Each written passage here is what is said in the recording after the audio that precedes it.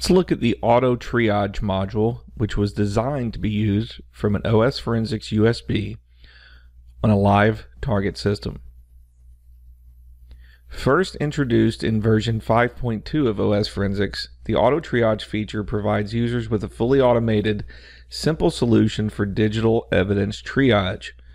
The Auto Triage enables all levels of users to perform triage with incredible speed and ease of use. Though useful for all levels of users, the Auto Triage was designed for first responders and other entry-level users of OSForensics who may lack traditional forensic training and or experience in digital evidence collection and processing. This means that non-forensic personnel can now acquire much of the same evidence traditionally recovered from a full forensic examination in a matter of minutes and with a single click of the mouse. In addition to recovering files and artifacts of interest, the Auto Triage will also automatically generate an initial case report in both HTML and or PDF formats. These reports and all other associated case files are automatically saved to the case directory on the OSF USB by default. Users can acquire a list of all running processes, create a memory image, collect all web and user activity, passwords, user accounts, deleted files, system information, detect the presence of BitLocker encryption, and more. The Auto Triage will also capture a screenshot of the target system and create searchable spreadsheet of all files in the file system, including their paths and date and timestamps. The Auto Triage feature can literally be launched with a single click of the mouse, and collection times may vary, but typically take just a few minutes to complete if the memory dump option is not selected. To launch the Auto Triage module, simply click on it from the OSForensics workflow or the icon on the start screen. Once the Auto Triage window appears, review the options and make any changes or customizations before selecting Start Scan.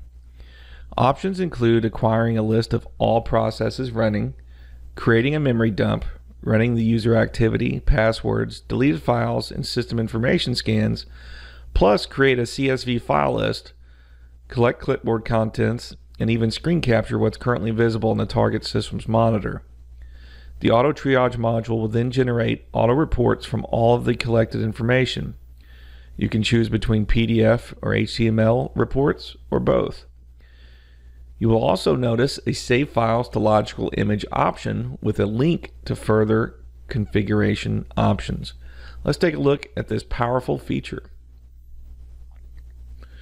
Once you click on the config options, you will be presented with a wide array of file types which you can specify to be added to a custom logical image file. This is an absolutely incredible way for anyone, including non-forensics personnel, to acquire a lot of evidence files with a few simple clicks of the mouse. You can also specify a particular file path. For example, you could point it to a particular user account to logically acquire in a situation where maybe you only have legal authority to search or seize a particular user account. Once you're finished making those selections, simply click the OK button. In this example, I chose to acquire all video and email files from the system. Once I clicked OK, OSForensics performed a quick audit of the system to estimate the total size of the output of my selection. We see here that I would end up with 12.27 gigabytes of a logical image file in VHD format. I was also given a file count as well. This information is to let the user know whether they have enough storage space and time available to acquire the data. In step 3, you will begin the Auto Triage scan by clicking the Start Scan button. You will know when a scan is completed from the status column. Each operation will either say in progress or finished. To review results from finished scans, simply click on the blue hyperlinks in the task column. Once the scan is complete, you will be presented with a secondary scan or options to choose from to perform additional analysis on the target system. Should you need to go back and perform a new scan on the system, you can simply click on the New Scan button.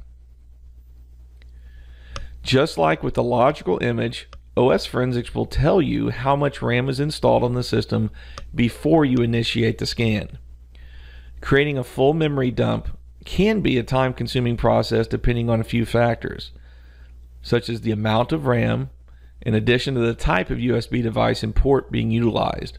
Those are the major contributing factors in determining how long this operation might take. So if you decide to collect a memory dump, please make sure you have sufficient space on your USB device, as the dump file will be the same size as the total memory displayed. For example, a computer with 16 gigabytes of RAM would generate roughly a 16 gigabyte memory dump file. And it's highly advised to utilize a fast USB port such as 3.0 or 3.1 when collecting a memory dump for optimal speeds.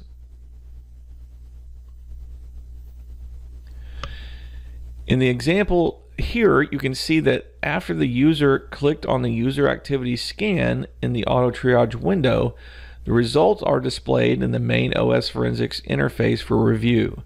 So users can now review all results from the initial scan by clicking on the blue hyperlinks in the AT window. And during review, users can add files of interest to the case through check marking and right-click options.